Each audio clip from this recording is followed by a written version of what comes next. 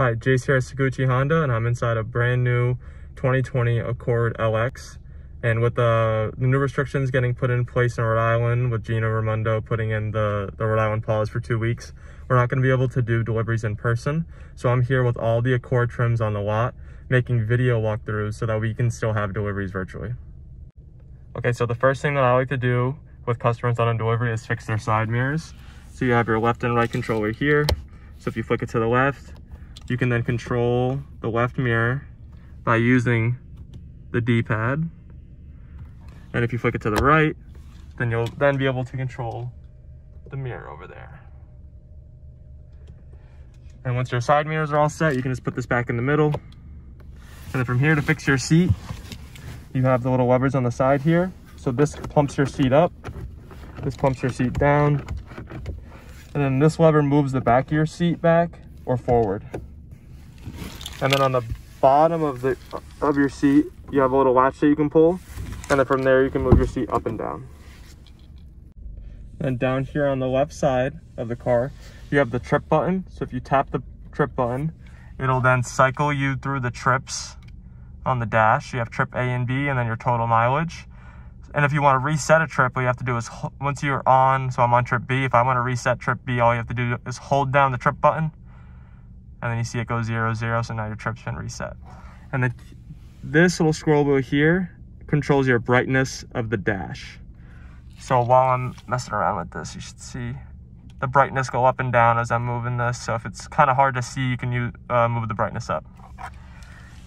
And then the button below the trip buttons here, this button with the little circle around the car, if you tap that, that puts you into the Honda sensing part of the instrument panel. So here you have your road departure mitigation, and you can see the sensors that it uses will light up. And what road departure mitigation does essentially is that if you ever start veering off the road, then it'll vibrate the steering wheel and give you a little alert in the instrument panel, just saying that you're kind of veering off the road. So, or if you ever fell asleep at the wheel or anything like that. And then the bottom one is the collision mitigation braking system. And you can see the sensor blinking for the front sensor. The collision mitigation braking system is so if someone stops short in front of you and you can't react to brake, then the car will automatically brake itself. And the way that you scroll through these is by using the scroll wheel here on the wheel. So if I want to scroll up and down, I use the scroll wheel. And then if I want to disable the road departure mitigation, what I have to do is push the scroll wheel in. So if I push the scroll wheel in, it turns the road departure mitigation off. And then you can see the flashing lights turn gray instead of green. And then to return them on, all you have to do is tap the scroll wheel again. It turns back on. So if you ever want to turn a setting off, you can do that there. Okay, and also down here, you have your vehicle stability assist button. So that's essentially if you ever start hydroplaning or if you drive over black ice and your car loses traction, it's a braking mechanism that helps you regain traction. It's always on, and to turn it off, you have to press and hold down on it for a while to turn it off. Here you have your trunk button. So if you press and hold this down for a couple seconds, it'll open your trunk. And then down there, you have your hood latch. Okay, so here on the left side of the steering wheel, you have your volume plus and minus button. So if I tap the volume plus button, you can see the radio volume go up. Then if I tap the minus button, you can see the radio volume go down. And then at this point, the home button, if you tap the home button, it will put you into the home screen for the instrument panel there. And then from here, if you use the scroll wheel, so if I scroll down, you can scroll through some apps. And then for a couple apps that I like to show customers, so the way that you select an app is you have to push the scroll wheel in like that. Push it in, and then from there it'll put you into the app. So this is just your trip computer. It shows you the range, your the gas that you have in your car. It shows you the average fuel miles per gallon you're getting, and then it shows you the trip at the bottom. And if you use the scroll wheel again, you can cycle through trip A and B. Then if I hit the home button now, it'll just bring us back to that main screen. And then another app that I like to show people is the maintenance. So here's your oil life. Your oil life is given to you by a combination of two things. One being the quality of oil that's in your car. So if it's synthetic or anything like that.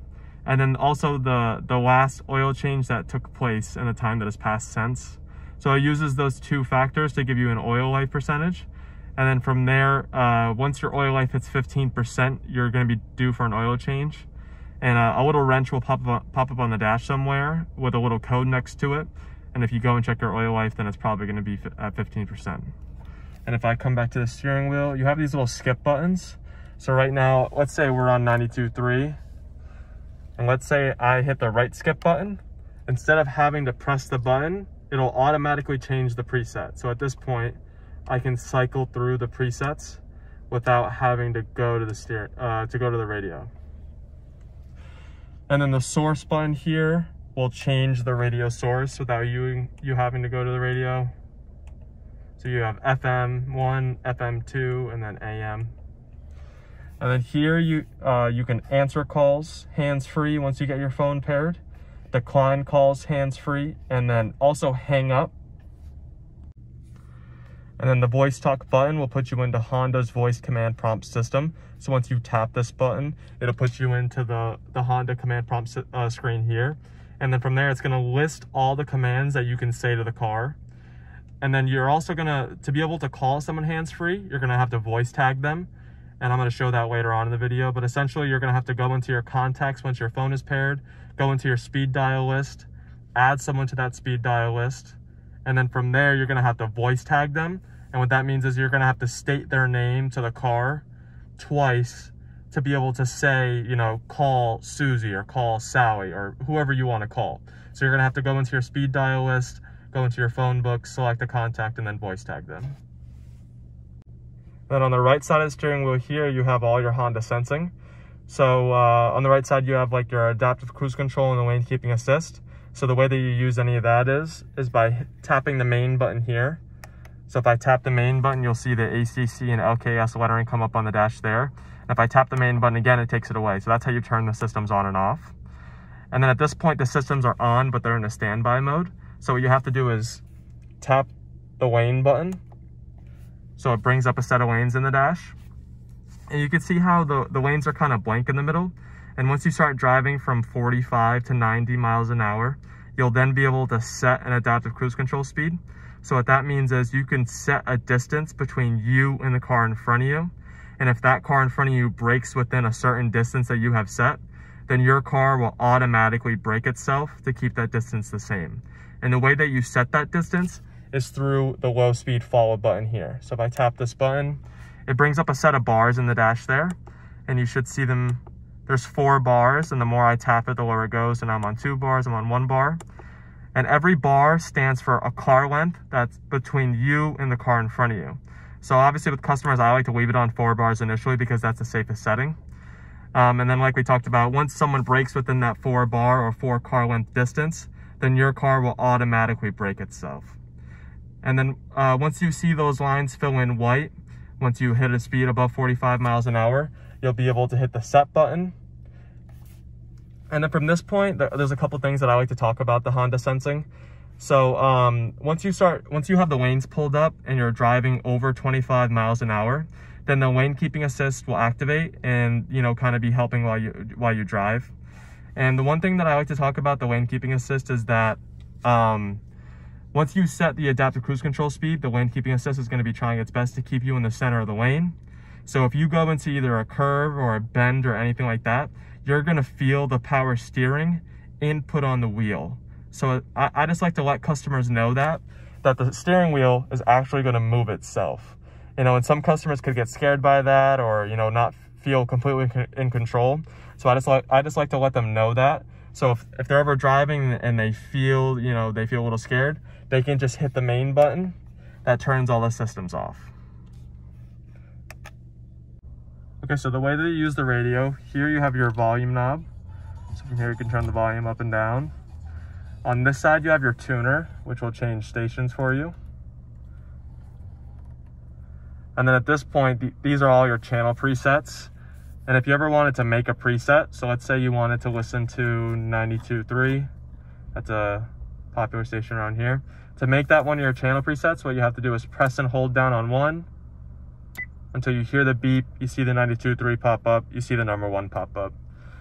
And then on the left side here, this is how you change your radio source. So if you tap radio, you can change between FM2, AM, and FM1. And then here, once you get your phone paired, you'll be able to switch over to the Bluetooth connection to be able to play something over the Bluetooth. And then to go back to the radio, you just tap the radio again. Okay, so to pair a Bluetooth phone, what you have to do is hit this little phone call button here. And then you use the little tuner here to go left and right. And if you click in for yes, and then make sure your Bluetooth is on and discoverable on your phone. So what that means is the Bluetooth setting has to be turned on, and you have to be on the Bluetooth page in your settings. And then it's going to search for your phone. The pairing process requires operation of a Bluetooth device. For proper system function, a compatible Bluetooth device is required. Please. Okay, so once that you click pair on your phone and then click that you want to sync your contacts, you should get a screen like that saying that your connection has been successful. So at this point, if you wanted to set someone up to be able to call them hands-free, what you're going to have to do is click this little phone call button here, go to your speed dial, and then from here you have your 20 speed dial entries.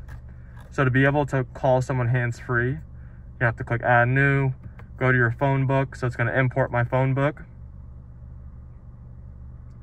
Once it's done,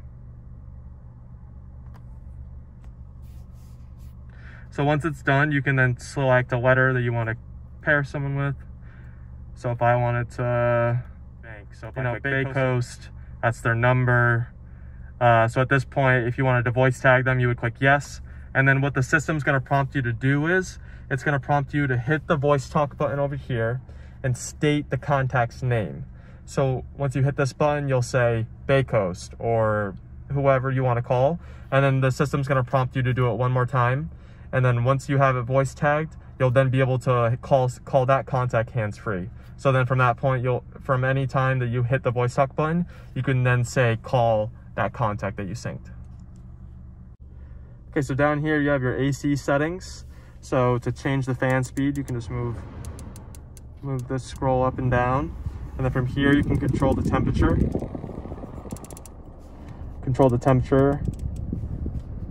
On this side, you can control that temperature. And then at this point, if you hit push sync, that'll sync the temperatures to the driver's side. So at that point, the driver can control both sides. Here, this lets you recirculate air within the cabin, or if you want fresh air to come in, you can leave it unlit up. Here you have your modes. You have your front defrosters and rear defrosters. And then here you have your AC on off. Okay, and then down here by the shifter, you have your USB port and your 12-volt power outlet for your cigarette lighter. And then here you have your econ button. So if I tap econ, it says econ on. And at this point, what econ does is you lose a couple horsepower in the engine, but you gain a couple miles per gallon. So it's great for city driving, and it's not as effective on the highway because you need the extra horsepower on the highway. Here you have your parking brake. So the way that you use this is you have to have your foot on the brake. So I just put my foot on the brake, and the way you activate is you just pull up on it. See the little red light? So now your parking brake is active. And to deactivate it, just keep your foot on the brake and push down. And then the brake hold. So if I tap brake hold, so to enable the brake hold button, you have to have your seatbelt on and you have to be in drive. And essentially what the brake hold does is that if you're in like Boston or Providence traffic or anything like that, then essentially if you enable the brake hold, even though you're in drive, you'll still be able to brake to a stop and then take your foot off the brake and your car won't roll forward. So it's kind of helpful to relieve your knee and your leg of the constant stop and go traffic.